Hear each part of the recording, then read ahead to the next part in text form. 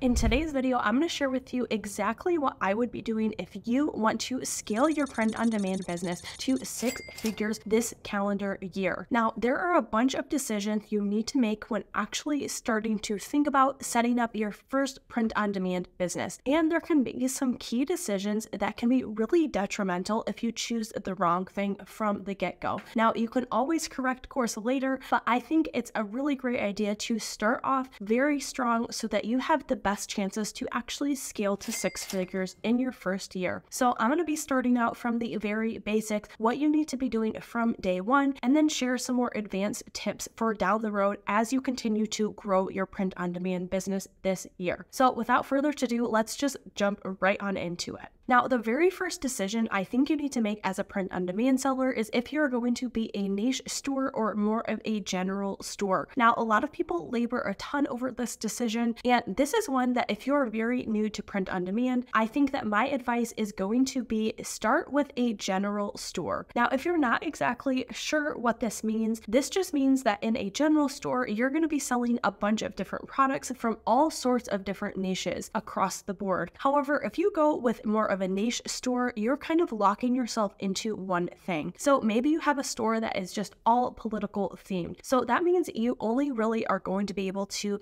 make political designs and sell political things because you have branded yourself that way. However, if you go the other direction and start with a general shop, you can have those kind of designs, but then if you see something else is trending, you can sell that. You can pull other niches that you know are doing well, and that way you have a lot of other things to draw from that can be getting you sales. So this is really great if you are a new print-on-demand seller, because a lot of times you don't even know what niches would be worthwhile pursuing as just a niche specific shop. So sometimes if you're a more experienced print-on-demand seller, you already have thousands of dollars in sales under your belt, maybe you can pick just a niche to pursue. But if this is your first time around, you're just looking to make your first 6 figures, I would definitely concentrate on making more of a general shop, because you can try out a lot of things, and if a niche doesn't work, no harm, no foul. You just move on to the next thing. And the reality is, a lot of people aren't specifically looking at your whole shop. A lot of times when people discover your items, they are just clicking on that one thing and they are purchasing it and never looking at what else you have for sale. So a lot of times it doesn't really even matter what kind of shop you are. But I think that my suggestion for scaling really fast would be to start with a general shop. Now, my next piece of advice for starting off really strong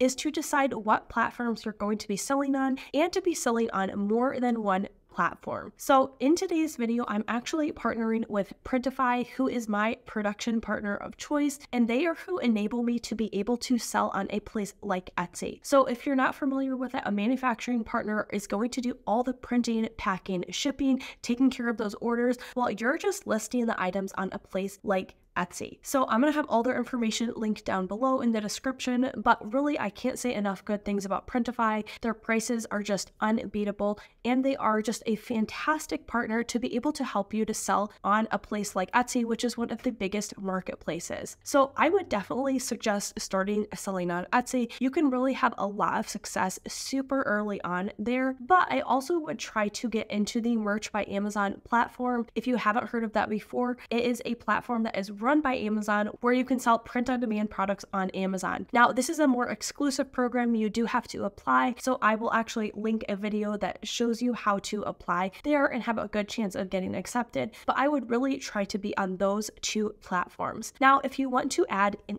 even more places to be able to have the potential to get sales, you could try out Redbubble or TeePublic or even Zazzle. All of those are great sites, probably not going to be the number of sales you're going to get on a place like Etsy or Amazon, but those are also great contenders, and they're just going to help you kind of feel out what it takes to make a design that is going to get sales on a platform. So I would be applying for Amazon merch and getting started on Etsy right away if you can. Now, the next really important decision that you need to make is decide what kind of products that you are selling. Now, a lot of you might be like, well, duh, you're going to sell t-shirts, you're a print-on-demand business. And that is definitely one route that you can take with this. However, I think that if you really want to scale to 6 figures, you might want to think out of the box this year. So you could actually try to sell a different product that maybe has a lot less competition. So if you are selling with a production partner like Printify, they have over 800 different product types that are not t-shirts. So you could sell everything from tumblers, you could sell kids' clothes, you could sell candles. There are all sorts of different really unique products that you can draw from. Now, I'll actually link an entire video I have here with some of my best product suggestions that make a ton of sales. So you could really pick one of those, but there are so many different things that you could go with. Now, even though t-shirts are a really good seller, I still sell tons and tons of them every single day. There is a ton of competition when it comes to t-shirts. So you could put those in your shop, but maybe try pairing it with something else that maybe has a little bit less competition. One idea is just, instead of maybe doing t-shirts, maybe just do the same concepts, but only put them on hoodies and sell all of those. So anything else is just going to have slightly less competition because a lot of people are looking for the lowest barrier to entry, and t-shirts are just really easy to do. So a lot of people go with that first, but see if you can think out of the box and try something a little bit different that could give you an edge on the competition. Now, the next thing that I think that you should be focusing on is really getting a ton of evergreen type of designs in your print-on-demand stores. Now, if you don't know what an evergreen design is, this is really a niche that can be sold every single day of the year. So if we think about something like the election coming up, and election type design, that is more of a trend because it is really constrained to the time that it's happening. Same thing with, I talked about that eclipse shirts are going to be selling really well because in April there is an eclipse coming up. Now that is a trend because it's only really going to sell for a few months of the year, and then it's going to come and go. But with evergreen designs, that design could sell in January, it could sell in June, it could sell at the end of the year. So it's really important to have a bunch of those designs because as you add them, they are just going to stack upon themselves and then grow the sales that your whole store is making. If you are putting all your eggs in the basket of targeting a trend that maybe is over in April, you might be able to scale to a few $1,000s in your shop, but then once that event happens, you're kind of back to square one. So it's really important to be adding a bunch of evergreen type of designs. Now, these are things like professions, hobbies, they can be things like animals, they can be tons of stuff like that. And I actually really suggest going with something that is going to be able to make you kind of do the work one time and then replicate that over and over. So I like to go for things like careers. So there are hundreds of different careers, but if you find kind of a format or a design style that really works where you're targeting a certain career, you can just kind of swap that out with a bunch of different careers, and then you could potentially have hundreds of different designs that all have a lot of demand for them because people are super passionate about their career. Same thing with different types of pets. If you wanted to make a bunch of designs that were all based on people's pets, that could be a great way to start. And then there's tons of different dog breeds, tons of cat breeds, a lot of other types of pets as well. So those are great things to target. You can even do what I like to call cross niching, where you take two categories like that. So maybe you have like a dentist and then you have a pet. So maybe a golden doodle, and you make a dentist golden doodle type shirt. Now that is not constrained to any time frame. It's an evergreen design that a dentist with a golden doodle could buy any time of year. Now, if you want some complete list with over 40,000 different evergreen niche ideas like that, I do have a cross niching guide that I'll link down below in the description. That's going to help you guys out with that. It's totally free if you want to get that. But I really think that you should be putting a lot of your attention into those evergreen designs. That doesn't mean you can't occasionally target a trend that is coming up, but I think you should be putting a lot more focus on those designs that you can kind of grow and scale up with, that isn't just going to make you profit this year, but hopefully even in 2 years after you've grown this business, you're still making money off those designs. Now, the next thing I really think that you need to do if you want to scale your business to 6 figures this year is you have to be uploading every single day. Now,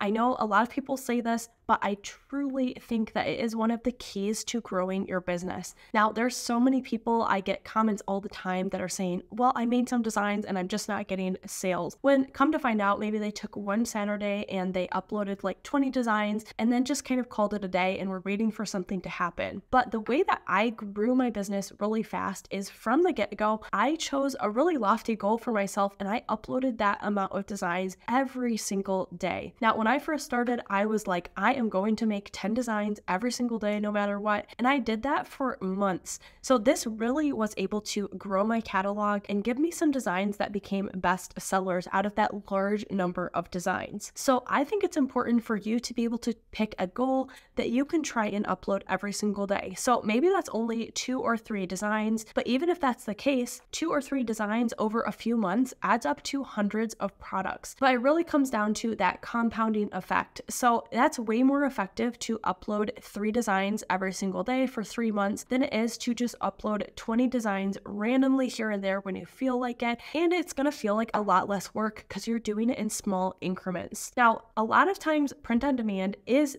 somewhat of a numbers game. Yes, you have to have really great niches, you have to have good designs, but a lot of times the designs that you create aren't going to sell. Only a small percentage of your whole catalog will. So you really need to have a lot of designs to kind of put out there so that some of them can become best sellers. And the best way to do this is by picking a number of uploads you're going to do every single day and sticking with that throughout the entire year. Now, think about if you uploaded 3 designs for every single day of the entire year, by the end of the year, you'd have over 1,000 products uploaded. And that seems like so many to upload, but by just doing the work a little bit every single day, you are really setting yourself up for success. Now, another thing that I really think that you should be doing if you do want to scale your business to 6 figures this year is you're going to want to prioritize and capitalize on viral t-shirt and product styles, but not necessarily trends. So I talked about you want to have those evergreen style designs, but I think you should also be capitalizing on kind of those like viral aesthetics and trends that we're seeing for the way that products are being made. So what I mean by this is you don't necessarily want a trend, but when we see something like that groovy wavy font is doing really well, it's selling well, you're going to take that kind of aesthetic and you're going to put it on the niches that you're targeting. Same thing with, we just saw that those like bootleg style designs are selling like crazy. Now, if you don't know what this is, I actually have a full tutorial on how to make those bootleg style designs, but this is something that you're going to take, and when you find a niche that you're going to target,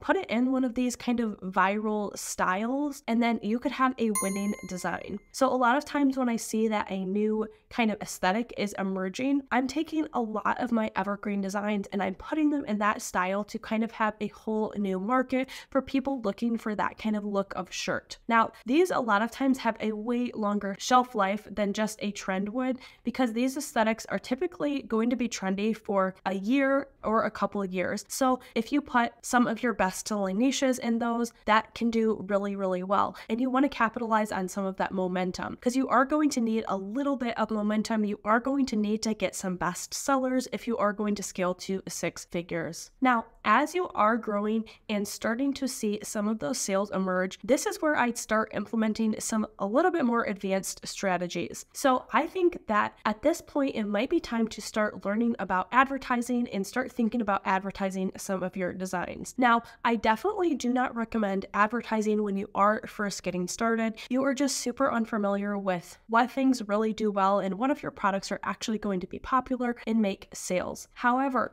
as you find that you do have some designs that are kind of emerging as those front runners that are becoming best sellers for you, then I think it's time to add some advertising dollars to kind of fuel that fire, to be the gas that kind of makes those really take off. So if you have particular designs or products that have sold maybe a few hundred times, put some advertising dollars behind those, and then because you know that those already are really good sellers, that is going to help it continue to do well and just kind of catapult that hopefully into those first pages where they are always ranking for those SEO terms. So if you don't know how to advertise, I definitely would not suggest just throwing a bunch of money at your whole catalog, but specifically targeting those designs that have already made sales because they're validated and they were found organically. That means that if you put advertising dollars behind them, it's probably going to help it continue to do well. Now, again, as your business continues to grow and you're trying to reach that 6-figure mark, one thing that you need to be paying attention to is what products and designs are really doing well. So then take note of those niches and really just try to take advantage of the niche that you found that's doing well and create more and more products in that same niche. So even if you have a general store, if you find that there's about 3 or 4 different niches in your shop that kind of are taking up all of the sales, they're making up the bulk of your profit, only start targeting those niches because you validated that they've done well. So just every single day, start creating more products in those particular niches. You don't need to reinvent the wheel every single day. We're just trying to figure out what is going to work, and then we're going to exploit that niche and just make as many products as we can in that, so we kind of own that keyword. When someone searches that niche, we want to have hundreds of different listings for that type of item because then we're making sure that we're going to get that sale. So really, print on demand, it's kind of a rinse and repeat thing. You're going to every single day research products, you're going to make new designs, and you're going to upload them in low competition, high demand niches, and you're just going to keep repeating that process and then validating the niches that you found have made sales and keep adding to those. And then by doing this, you're going to be able to grow a print-on-demand business that can scale you to 6 figures and beyond. Now, if you really want to check out some other product suggestions that aren't t-shirts, I definitely recommend watching this video next. It has some amazing ideas for you and shops that you could really just take and run with to scale your business to 6 figures this year. Thanks so much for watching, and I'll see you in my next video.